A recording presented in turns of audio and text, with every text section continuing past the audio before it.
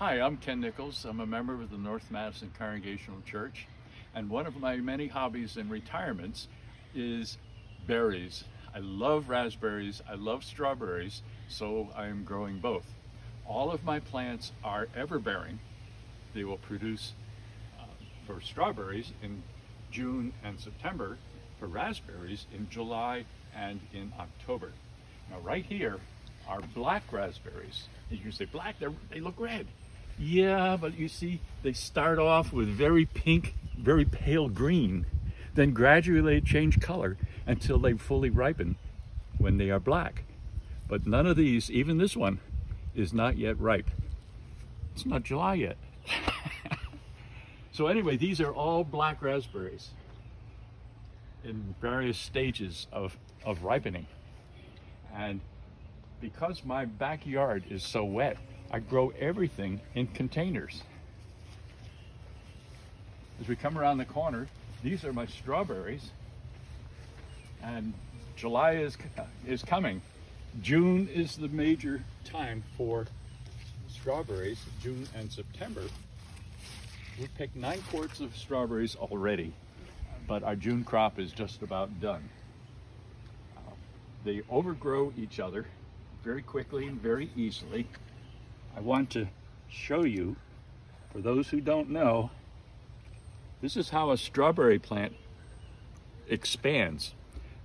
It's called a runner, and at the end, that will be a new plant. It will set out its own roots. I snipped it off because I have a space problem here. So I have to snip off these runners, otherwise they'll choke themselves out. And as you see, they're overcrowded. So I have to snip off more runners. But that's how strawberry plants will expand. You can start off with 10 or 20 plants and you'll end up with 200 very quickly. So this is what I started with, 20 plants. I've also given some away. Okay, beyond these tubs, we have some window boxes with strawberries again.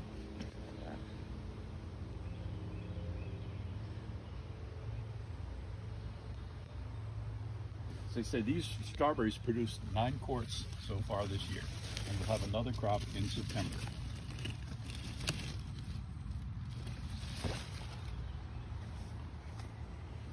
All of the plants in these window boxes came out of a couple of these tubs. Just started again this year. I hope that they will winter over. Sometimes they do, sometimes they don't. All of these wintered over very well. By winter over, I mean surviving the cold weather and the frost. This particular variety of strawberries is called Fort Laramie, and they need a minimum of mulch to survive the winter. These are not the kind of berries that you normally find in Florida. These are better equipped to handle a colder winter further north, which is why I chose these. Now you notice that in these tubs, I didn't fill them up to the top. That's intentional. You'll see some dead leaves in there. I have a very easy, lazy way of mulching for the winter. It's called maple trees. The wind blows the leaves from the trees and right into my tubs. So I did not have to do any special work to mulch anything for this winter because the wind and the trees and the leaves took care of it. And that's why these tubs are not filled to the top. It's also less expensive or less labor when I don't have to fill them all the way to the top. Because I have problems in my lower back. As you can see, standing up straight is not easy for me. Now this black hose, we have to water. It serves a double purpose. One, to provide water for my plants, but also it's a deterrent for the birds. I keep moving it. It doesn't stay in the same spot all season long. And what happens is that the birds think it's a snake. So it's been very effective. I've not had bird damage to speak of at all last year. I do have a little bit of damage here and there, but not significant. So I keep moving the hose, and I think that's helpful. Also in deterrence, can you pick up a picture of the eagle, of the owl rather?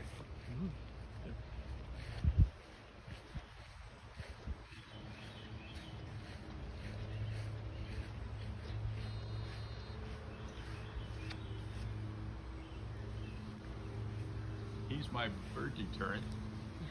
And what I did was to set him up. Birds are smart, Mike will tell you that. However, to fool the birds, my owl moves.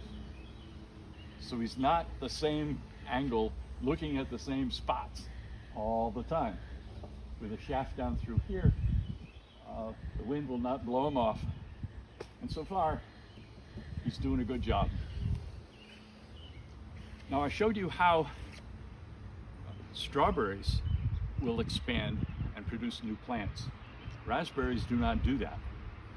Instead, raspberries will send up suckers next to the main plant, or you can snip a piece and put it in soil with a hormone substance added on to heal it and to stimulate new growth. Well, here are new raspberry plants coming along. I just did these a couple months ago, so I don't expect any berries from them this year, but I will possibly in the fall, but definitely next year. I will have 15 new raspberry bushes, red raspberries, next year, all coming off of the efforts that I've made to start new ones. And there's more red raspberries here. These were some of my best producers last year, and these plants I started. They're getting close to being ripe. Oops. I stepped on that plastic. See, these are not quite red yet, not quite ripe yet. But again, they start off with that pale green. We've been short of rain, so some of these are not where they should be. This one might be. Here's a red raspberry.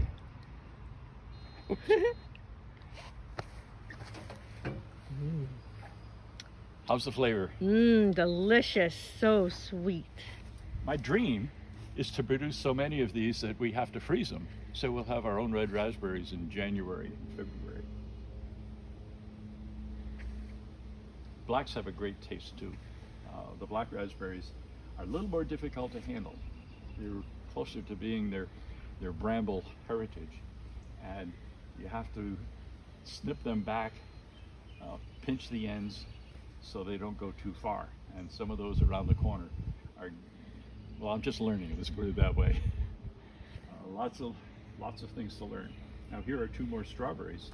Again, too many new runners and too many new plants in there, so I have to do a lot of thinning so that I'll get strawberries next year.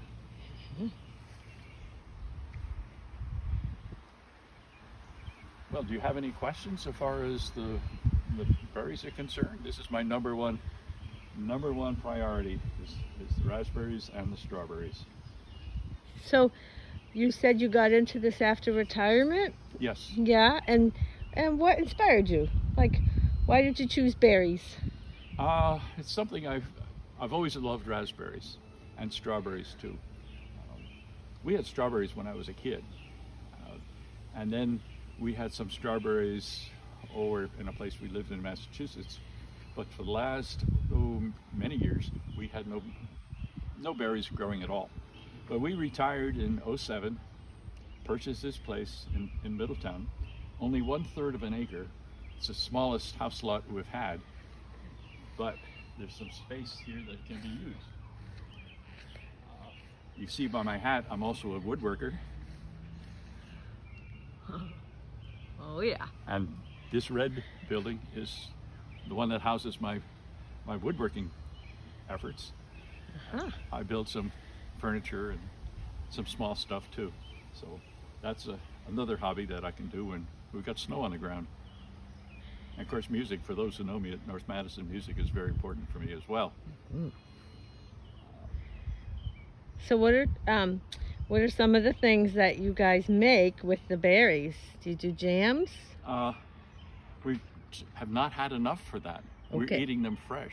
Oh, nothing like fresh Our berries. favorite dessert is ice cream with berries. Mm. 9 quarts of strawberries. A few of them went into the freezer, but not much. Wow. Found a new recipe though, Yeah? where it's a strawberry shortcake made in a skillet using buttermilk, strawberries, and all you have to do is add whipped cream. You got it. Yum. We haven't tried it yet, but we're planning to do that. So right now, it's all the berries. We're basically eating them as they come through. Beautiful. With strawberries and raspberries for dessert every single night. Oh. Yeah. It's a real That's favorite. wonderful. Yeah. What a treat. Mm-hmm. The fruits of your labor. Oh yes, definitely, definitely. And Yeah. with a small piece of land, this is one of the things we can do with it. Mm-hmm. It's not going to be,